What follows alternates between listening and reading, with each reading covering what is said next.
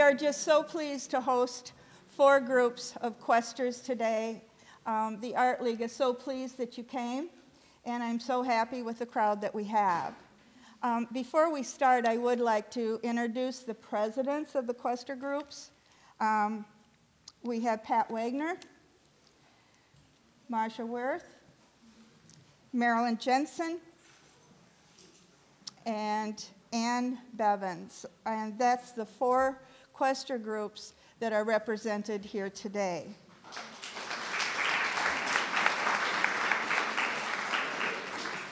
And Elaine Wood, are you here? And Sue, would you stand up, please? They're our co-presidents of the Janesville Art League. And that's a tough job. I'm going to introduce Sherry Thompson. She's the president of the Women's Club, and she too wanted to welcome you and tell you a little bit about our home. Hi, ladies. Thank you so much for having me today. Like she said, I'm Sherry Thompson, the president of the Janesville Women's Club, and I get the honor of wearing this tiara. And this was donated by Meredith Helgerson, one of our past presidents. I do not wear this to the meetings or around town, but it does sit on my dresser in our bedroom. And my husband and I have 4 children, and 2 of which are girls, so they think it's quite lovely that I have a tiara. So it makes the job that much more fun. So thank you for having me, and I'm just going to talk a little bit about the building and what we do here at the Janesville Women's Club. We do have 4 other clubs here at the building. We have the McDowell Music Club, the Art League, AAUW, which is the American Association of University Women, and DAR, which is Daughters of American Revolution. And within the Janesville Women's Club, we also have a bridge club and a book club that meet monthly here at the building.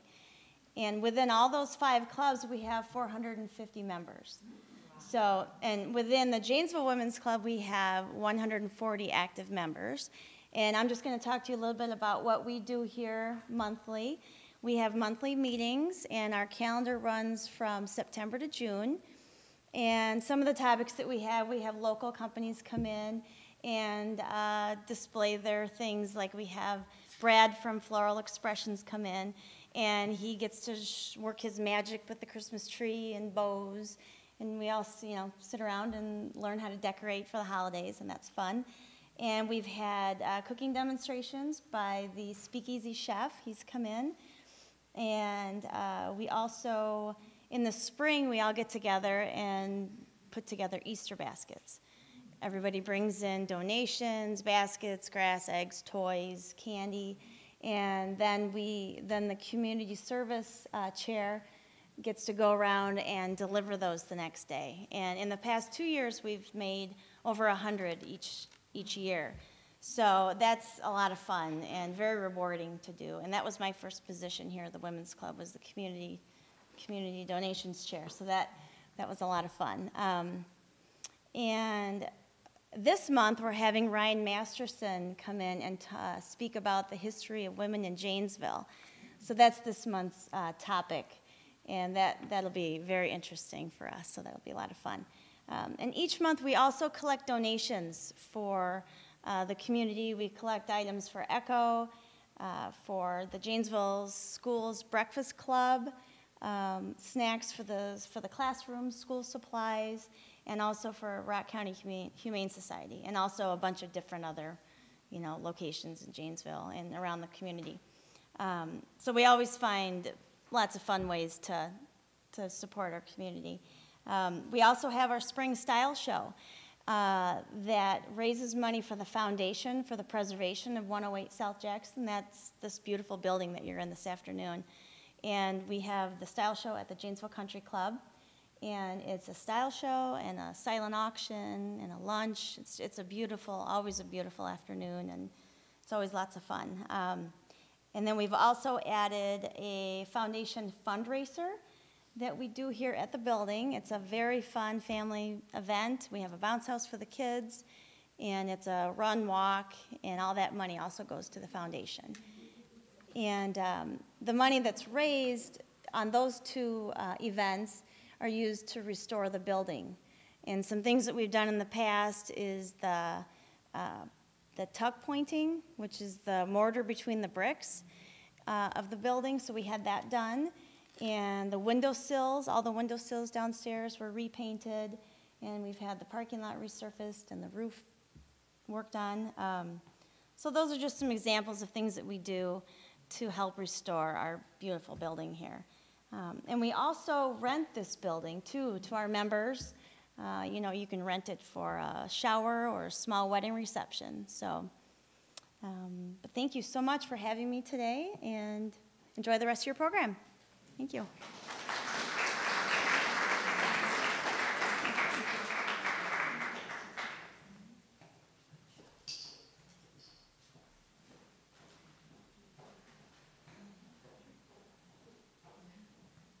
The Questers just wanted me to make one announcement for them.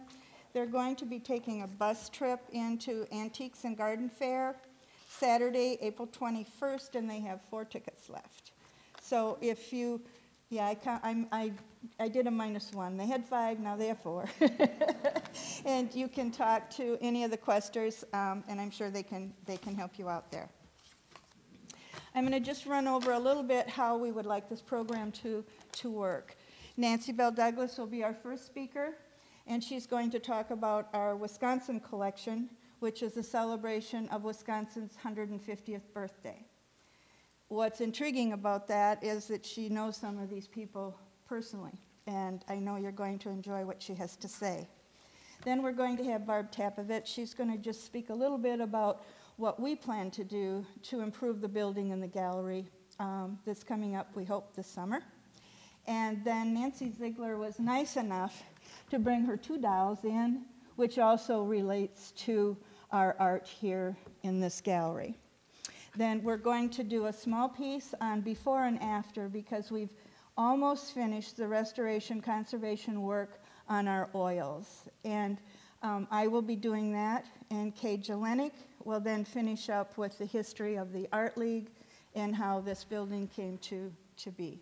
And she's found some very, very interesting things about the Art League and the history of Janesville. So I hope you have a really good time today. I hope you enjoyed your lunch, and welcome. We're so pleased to have you here.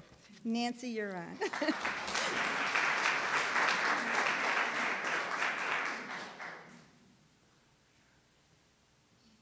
Well, I'd like to be, but I won't be the first to sign up for the run walk this fall.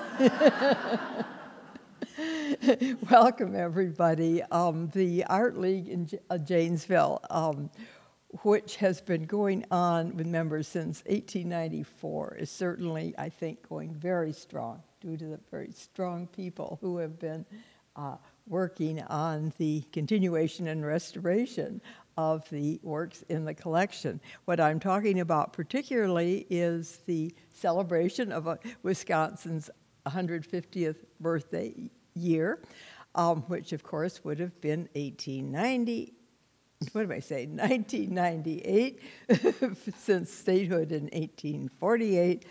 And an interesting story with it, there were only 125 of the original etchings made, and we do have one of the artists here who has worked on the project. It was a coming together of not only a huge explosion over the years in Wisconsin printmaking, a commentator by about 2000 was calling it a gentle mafia, because right after World War II and after the Depression and so on, there was money enough to hire more people to teach when the campus in Madison still had cone-set huts. And Warrington Colescott was one of the first hired by Mr. Sessler, who we have one of his works which is now under examination for repair. And at that point, he was introduced about 1949 to the art professor, art teacher, in a little Quonset hut. The summer session, of course, no air conditioning, and Sessler was sound asleep on his stool overlooking the work he was doing. And it went on upward from there. So actually, Cole Scott from California soon took over not only all of the original printmaking, but he took over particularly the etching and intaglio work.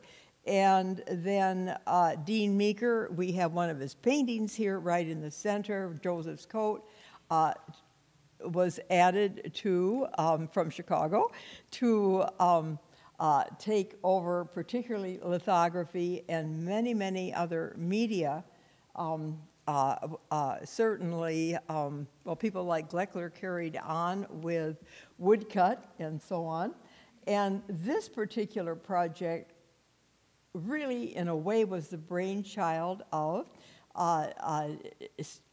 Justice David Prosser. And I'm going to say right away, and we're not putting politics into this, because two of the works from our collection are now on display in the offices of Senator Tim Cullen. So, putting that aside, let us say, for questers, for people interested in collecting anything, David said he was self-taught as a collector, that he had grown up in a family where, yeah, they had old prints on the walls, and yes, there were some books around, but he went, and he didn't have any courses in art or art history, but he was curious, and he started looking around and being very interested, and he did say, actually, art or knowledge is power, and self-knowledge is free. You can get it at the library, you can get it by talking to other collectors, to dealers or people interested, and that's the way he had gotten started.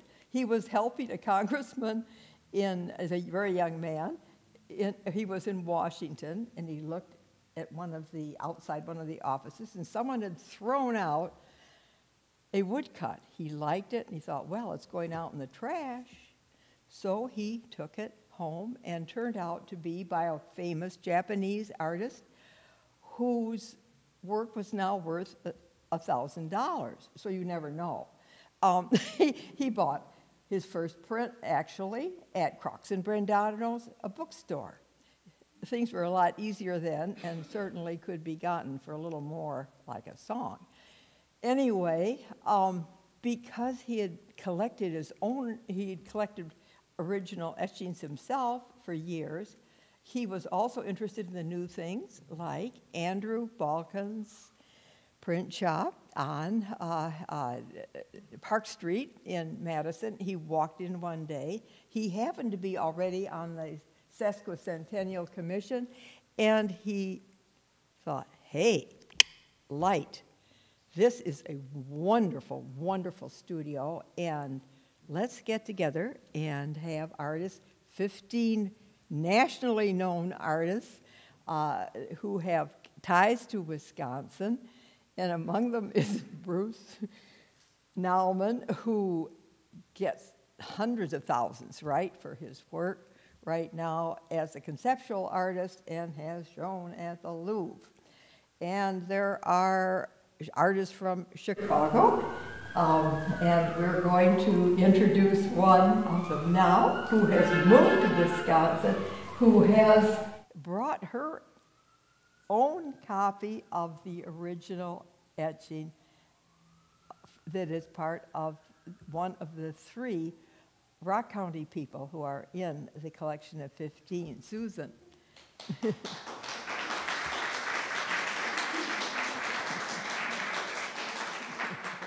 I'm not sure what anyone would like to know, but I worked at that shop with Andy for quite a while. It was a real, very fascinating experience. I do very detailed work, and if any one of you knows how etchings are done, you soak the paper and run it through a press with a plate. Well, if you stop and think about it, every time you run it through a press, it stretches a little bit.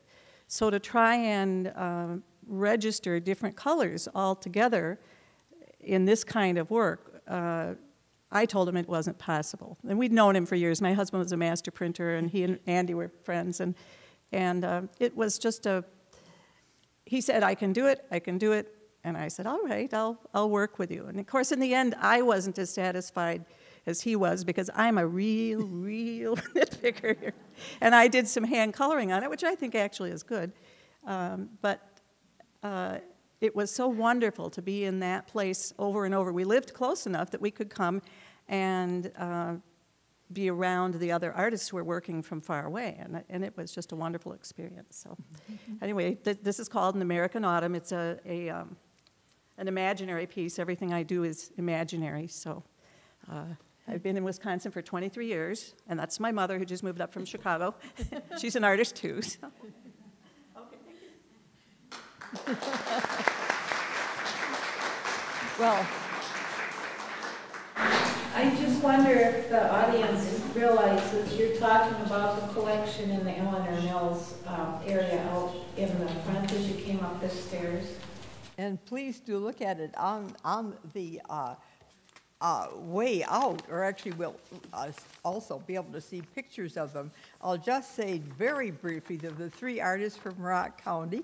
Then we have Susan. We have John Wilde, who was the most senior member, who was doing 75 in 150 years, portraits of the friends and former no longer living artists that he knew. And of course, Munio Makuchi, who had taught at UBrock. And I had actually, well, anyway, that a lot of us had studied with him, I think.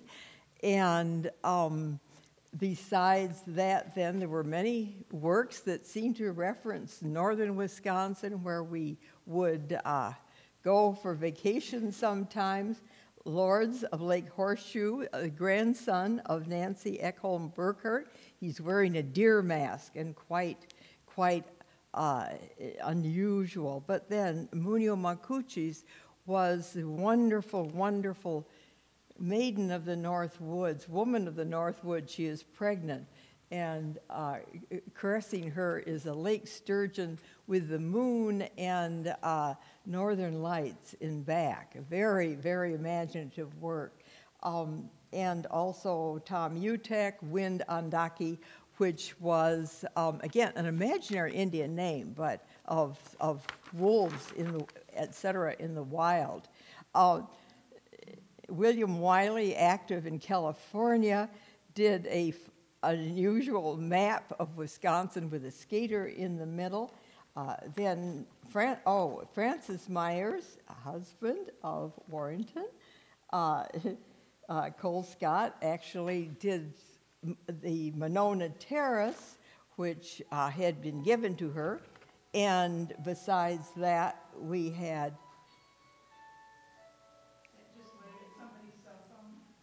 All right. The Chicago, again from the Chicago School, Ed Paschke.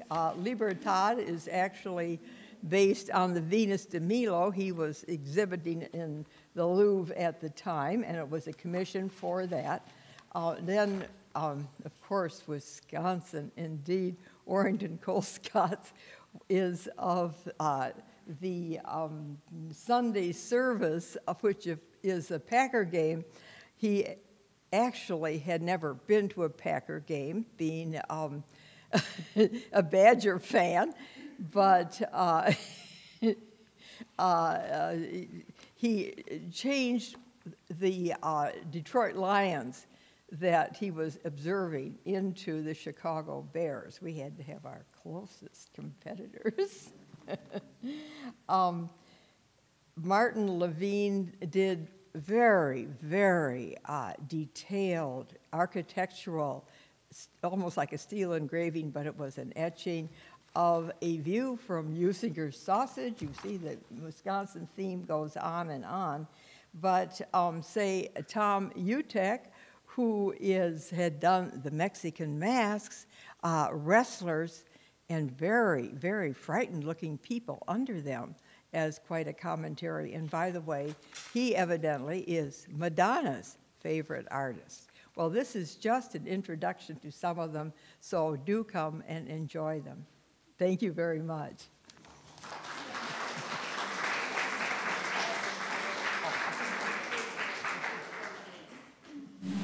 This is the newspaper clipping of the collection that Nancy was talking about.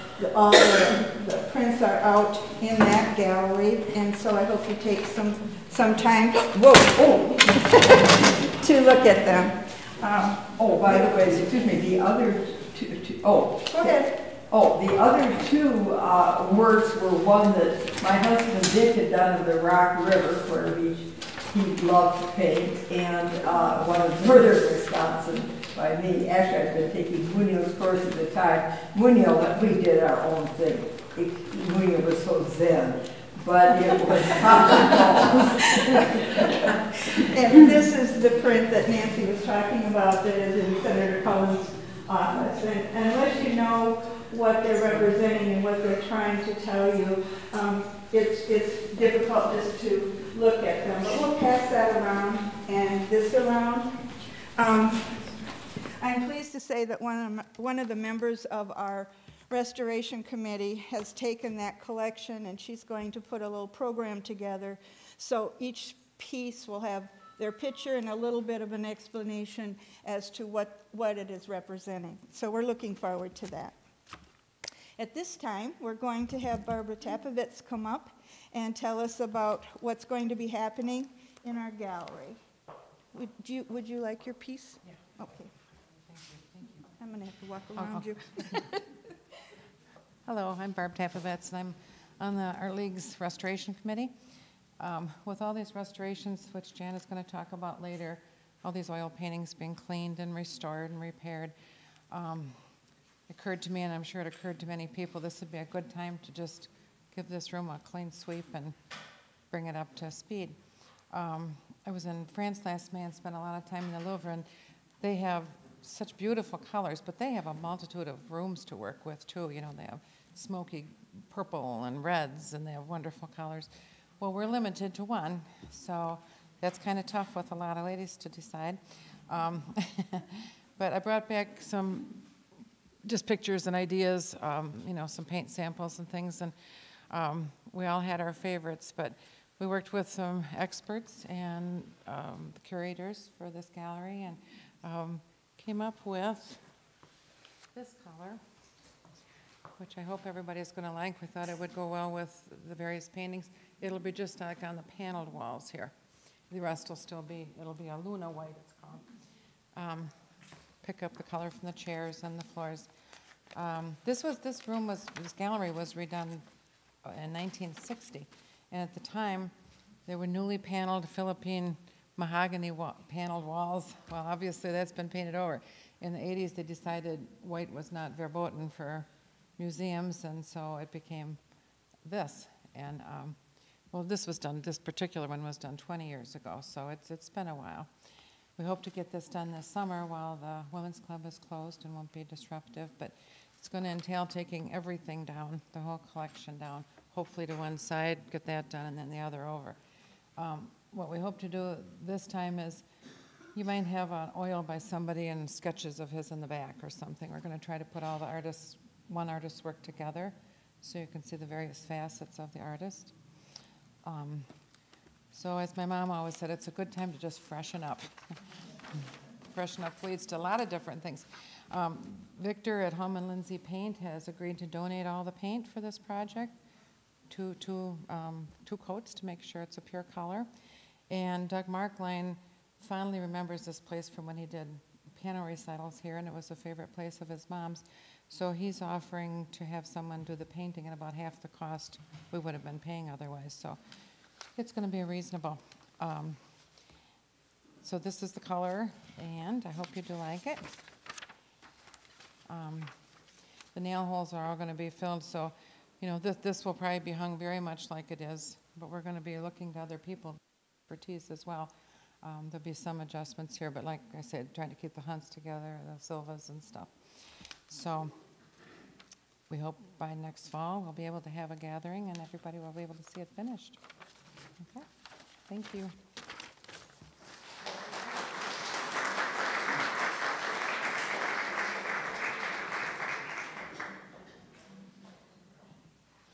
And Barb's worked very hard on this. She also worked very, very hard on the gallery down at JPAC that was dedicated to Marilyn Keating. So thank you, Barb. You've done a lot for us. This leads us into the dolls, because they were here once upon a time when we were also decorating. So Nancy Ziegler, you want to come up and tell us about your dolls?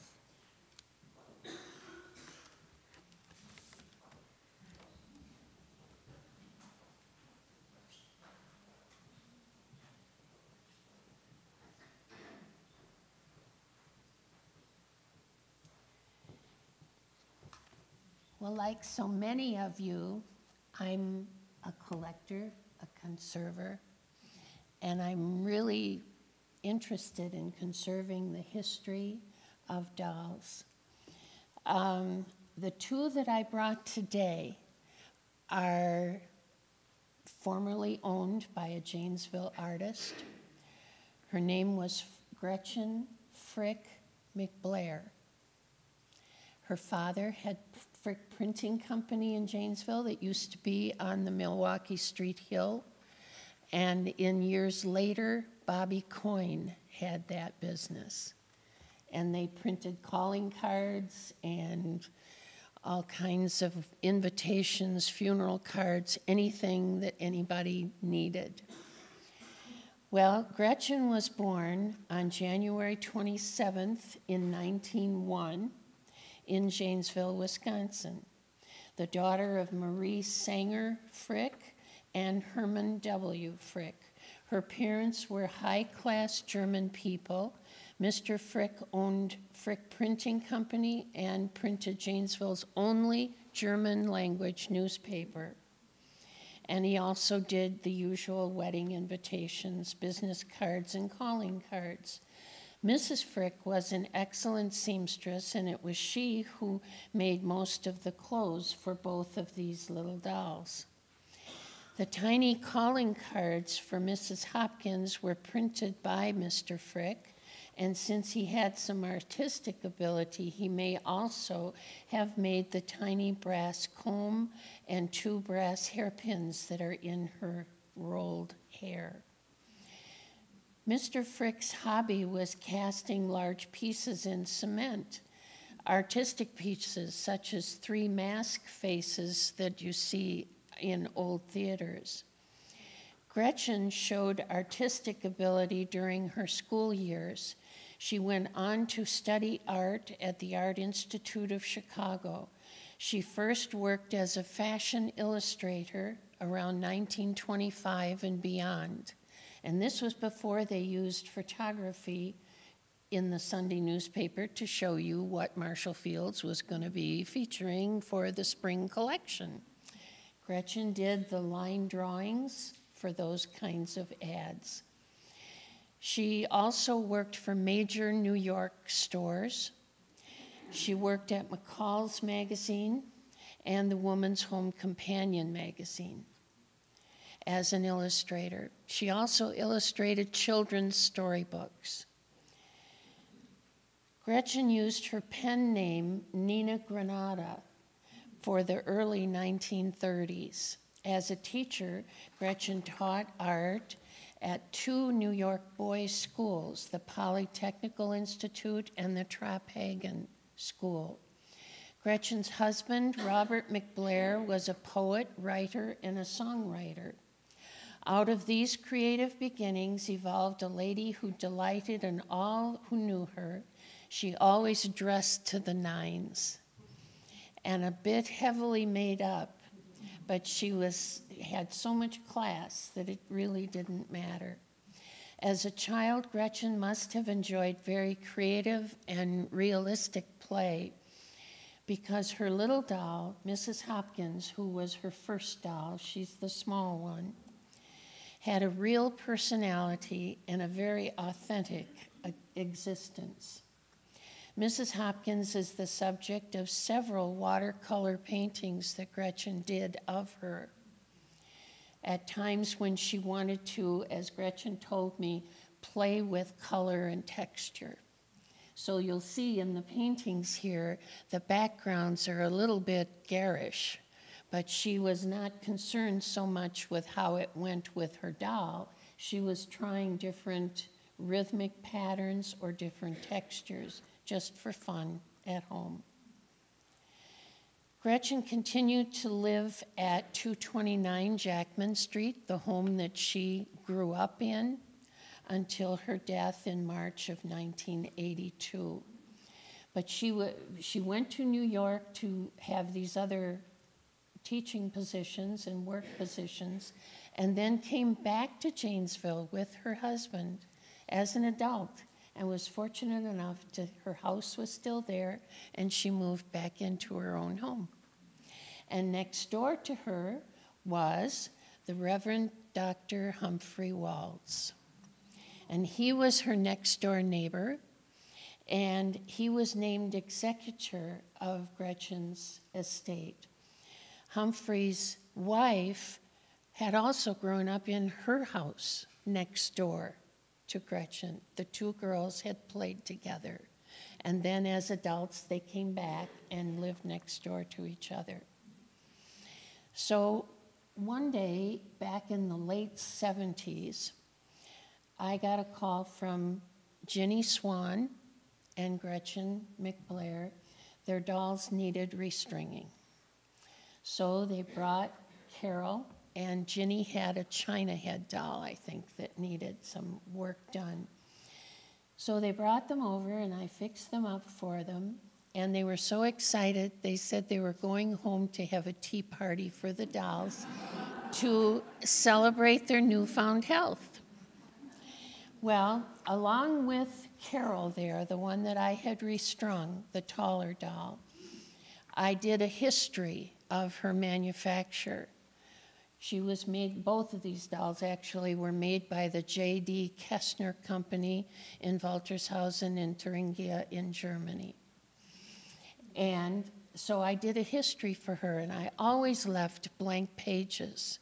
And I said to Gretchen, go home and write down some of your memories in playing with Carol and keep it with her. Well, she never did. I don't know on either of these dolls how they got their names, except that Mrs. Hopkins was lucky enough to have calling cards printed at the Frick Printing Company. And so she has about 31 calling cards in a little box in her entourage, and that's how I know her name. So anyway, that little book, that little history that I wrote about Carol was the prompter for the Reverend Dr. Humphrey Walls to give me a call so that I might go and help them determine what they could expect at auction. There was an auctioneer in the house. I went with my books, my pen, my pencil, my paper and everything, and I made him an inventory list of all the clothing, all the current value on both of the dolls, and I handed it to him.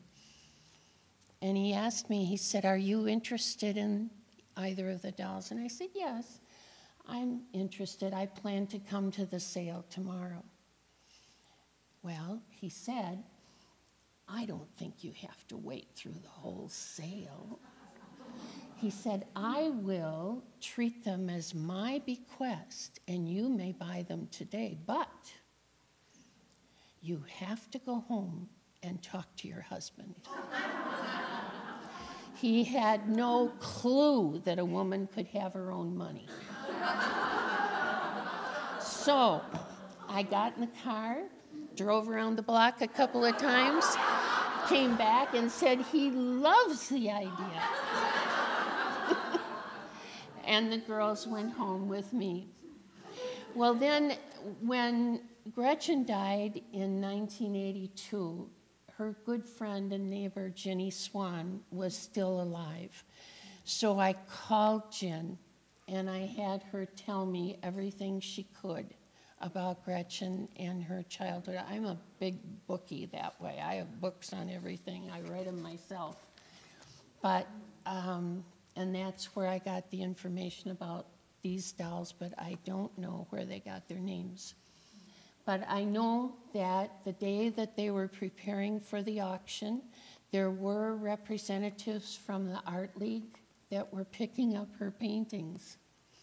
And there were representatives from the Historical Society that was picking up the silver. And there was a very out-of-sorts auctioneer in the house that I have never seen a grown man have a tantrum, but I saw one that day, because he was missing commission and he was not a happy camper. So anyway, I have kept careful history on Gretchen as much as I can, and on the dolls. Each one of them has her own complete book of photos, whatever I've done with them. There's some pages there that show the illustrations of their clothing wardrobes. Most of the clothing was made by Gretchen's mother, but a lot of it was made by Gretchen herself as a youngster, probably around 1907 or so. So you're welcome to come up and interview the girls. They love the company. Thanks.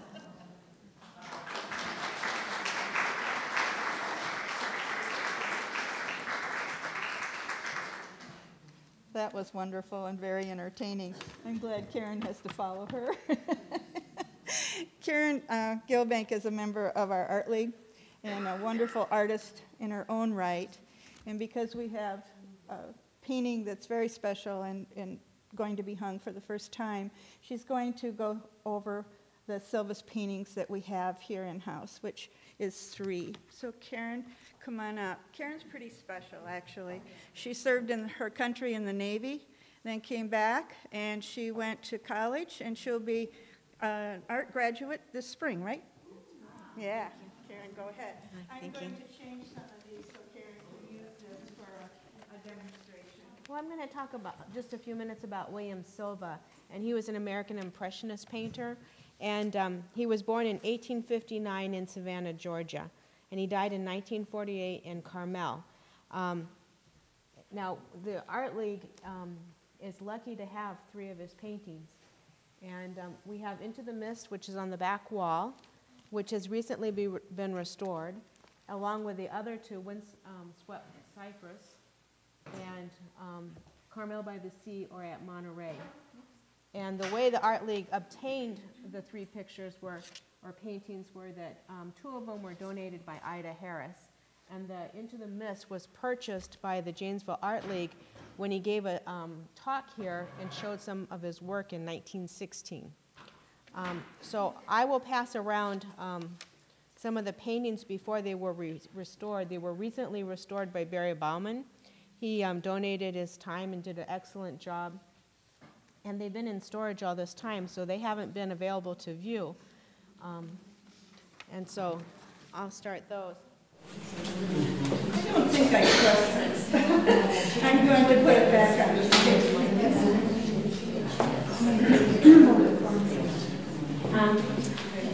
I'm also passing around some little photos from the internet that I took because I'm originally from California, and my favorite place to go with my sister, who lives back there in Carmel, a half hour from there, is Point Lobos. And as I was surfing the internet, I found I actually had some photographs taken of paintings that he has made. And I actually did that painting against the wall of Point Lobos myself before I even knew that William Silva existed. So it was kind of special to find out that the Art League had 3 of his paintings. But he started out in his father's China ware business. When his father died, he moved to Chattanooga, Tennessee. And so he was an amateur painter up until then. And then he didn't start painting till the age of 50. So you're never too old to start painting. And then his wife encouraged him to retire from the China ware business. And so he went to the Julian School in Paris, where he was taught under Paul Lawrence. And on his return back to the States, he lived in the East Coast several years before he moved in 1913 to Carmel, where he painted outdoors. He had his own little studio built into the sand dunes, and he painted there for 35 years, and he became very well renowned there, and also he was known as the finest artist in Chattanooga, Tennessee at the turn of the century. So I'd just like you to have a chance when this is over to get up and walk around and look at his work. Can we look at your piece? Oh, if you want. Just put it on the wall.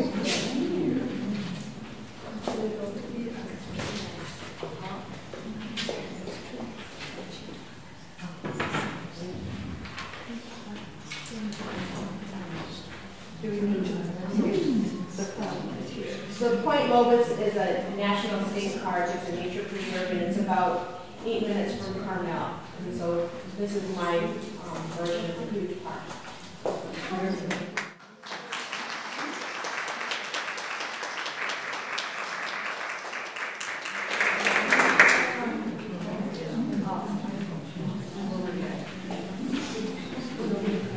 And the one into the mist is the one that we've had to have in storage for several years because of the damage. It was torn, the canvas was bulging, so it couldn't be hung. And we should know where that tear is, but when Barry Bowman got done, we can't find it. But we're really happy to have that back, and when we get the gallery repainted, all three of them will be hung together. He wants me over here.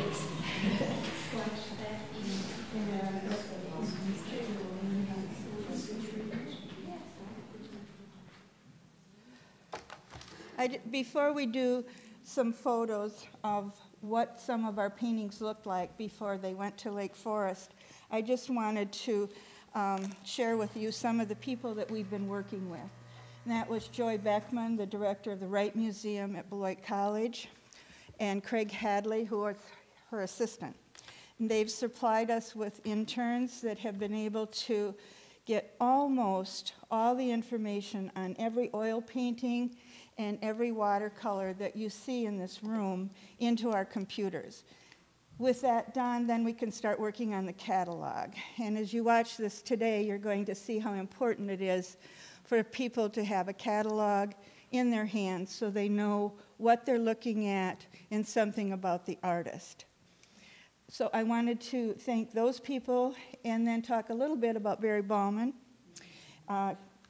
Karen referred to him a few minutes ago, and he was with the Art Institute of Chicago for many years. When he retired, he started his own business called the Chicago Conservation Center. When he did that, he wanted to give something back, and he knew that nonprofits and small museums were struggling. So what he's proposed and what he's been doing for several years is that he donates his labor. Then you have to come up with the money to pay for the materials. We have been very, very fortunate here. What we did was start a program called Adopt a Painting. And we had so many members step forward and adopt a painting and pay for the materials. And we just got another very large donation that I really want to mention. Since we're finishing up with our oils, we have to start worrying about some of our other pieces. We have 5 pieces in the back that were done by Helen Hyde, who studied in Japan, exhibited with a Japanese artist, and won awards. They're very significant and very valuable. Dick Rost and Marilyn Fitzgerald called me about a week ago, and they will help us pay for the materials to have them put back in their original form. And what's happening is they're on acid-type backing, and so the paintings are starting to burn around the edges. But I was so pleased. We had a program back in October when Barry came, and at that point we thanked everybody that had given money up to that point and had adopted so many paintings. And Mike and Sue Borden stepped up after that, as did Huffcore, and again adopted some of the oils that we needed to have done. And Barry only works with oils. He does not work with anything else. So we've been very, very fortunate in that area. He was the first national conservation laboratory that stepped forward and started to donate their time and their labor so that small galleries like ours and small museums could keep their art in good order. And had he not done that, we could never, ever have afforded to do that. If you like, I have a folder here. I always ask him to put at the bottom, if he hadn't donated his labor, how much it would have cost us. And in my head, probably by the time we're done, it will come to right around $100,000. So we have just been so fortunate to work with him. He's been such a good friend to us. Now, I'm going to have to move over here. I'm not going to get into a lot of the history or a lot of the times when these were purchased. That's not what this is about. This is about showing the work that was done. So we have some photos of what it looked like before we sent it to Barry. And I'm going to just take this down. Oh, you got to take it. That's okay. Just okay. Take it. One of the more important pieces that we had done was this one, and that's what the Gazette featured. And this is called Lake Geneva. And if you just give me a couple minutes and you would turn around and look at the back wall, you'll see the portrait of a man. That's called The Philosopher. The one above it is called Lake Geneva. The two to the side are not oils, they are watercolors, and they were done by Mr. Timmons. Mr. Timmons actually lived on Jackson Street, as did his cousin and his aunt and uncle. He came back many, many times to Janesville, and if you have the time, there on the card table in the back are pieces from the newspaper celebrating his return and talking about what a wonderful artist he was. He went on and painted some of the most important dignitaries in Chicago, but he came back to Janesville very, very often. The top picture was painted off the porch of a Janesville Art League member in Lake Geneva. And why I'm talking about him right now is because these two pieces here were done by Susan St. John. She actually met her husband here in Janesville. This is what it looked like before we took it into Barry. You can see how dark it was. And these flowers actually come out as he finished it. The one on top, this is called the Mexican Flower Girl. The one on top is called A. Grisabel. She used the same model for both of those. She too went on to paint in Chicago, and actually she painted the court, the Queen's Court in Spain. And I just put a picture, and I really, here it is. You can just see how bad it was. And it's rather entertaining. You take these in to a shop and you say, now I want you to blow them up. Well, they see how dirty it is, how dark it is. Of course, they're going to clean it up. So you have to say, no, we really want it to look that bad. It's okay. So this is what we have here. The connection between the two, not only that both artists were here in Janesville, her son was going to give us the Mexican Flower Girl, took it to Mr. Timmons to have it framed and kind of touched up a bit. He, of course, knew all about us, convinced him that he should also give us the second oil, so that's how we ended up with the Grisabel. When the Gazette did that article, we were asked, Barry was asked, and I was, well, what's the connection? Why is but everybody's so enthused about this. And as you go through some of these paintings, you realize the connection. This one back here is a second reflection. It hasn't been done yet, but Pat Nolan adopted that, and she went to school with Will now. They were classmates, and she, although he's passed away, she still communicates with his wife. So there's always a story. This is our flagship piece, our most important piece. It's an Edgar Payne, and I'm going to pass these around. If you look at this, and you see how great it is, that's actually how it looked. If you have time afterwards and you're looking at this, all the reflections in this lake, we couldn't determine that. It was just a piece of dark spots at the bottom. All the greens came out, the snow turned out white. This was all cloudy up here, and now it's a bright blue sky. Once Barry gets done with this, they're good for over 100 years. And the finish he puts on them will not yellow and not crack. And that's what was happening to so many of these pieces. They hung in the old library, so they had a lot of coal dust on them, a lot of dirt, and a lot of dust. Back then, they didn't have a finish that did not yellow, or what I call crackling. And if you take a look at this one, which is going to go in next, and it was by Mrs. Tanberg, who was our first president. She was also one of the founders of the Janesville Art League. You'll see what I'm talking about when I say crackling. You can also see how the canvas is bulging, and that's why it tears. Along with what Barry does as far as conservation, he also has what he calls a stretcher that he puts on. And lots of small galleries and small museums don't necessarily have a climate control. So when the paintings are expanding and contracting, that's what's going to cause the sagging and the ripping of your canvas. What he puts on is a stretcher that looks like this. This will protect your canvas. It'll expand and contract as needed. He's the only one that has it.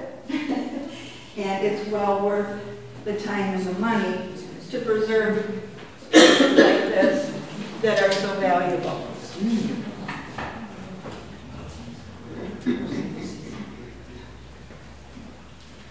I want you to take a very good look at this, because when it comes back, it will look like Mrs. Pember's painting up there, which was done in California, and she was also one of our first members.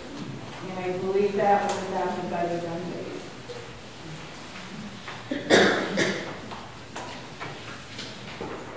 The other significant piece, and you can kind of compare these when I'm finished.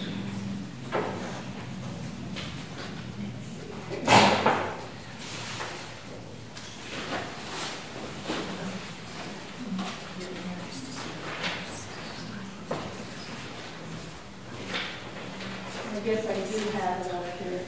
It's hard when you download it, and it doesn't come off as clearly, but you can see how dark it was and what it looked like when he was finished. I had another, oh, here it is. This was the young girl, and this was another one that just wowed us. As you walk around, you'll see how dark it is down in here. You can see the figure here, but you don't see the flowers. You know there's something sitting back here on this table, but you don't see the frame and the photograph and the basket. So all this was cleaned up, and it brought out not only the colors. Look at here. This is all dark, but look at how bright it's supposed to be, the pinks and the mauves. So this is pretty much what we wanted to show you today. We have 4 that are sitting in River Forest waiting to be done, and we have several that will be going in. So that's why this wall here looks a little out of sync.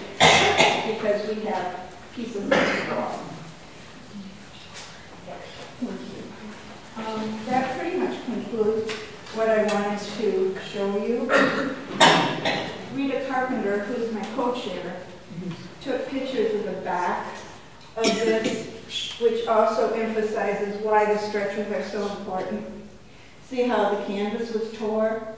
There was pieces of wood wedged in the sides trying to hold it apart. We could pass this around if you like. This is kind of what it looked like. And now it looks like the back of the smaller one that I just showed you. We'll be here if you'd like to look around, if you'd like to compare some of these paintings. Kay will be here. She'll have her presentation shortly. But after she's done, if you have any questions, Karen will be here, Kay will be here, and Nancy Bell will ask you. So we'll be happy to help you. Thank you.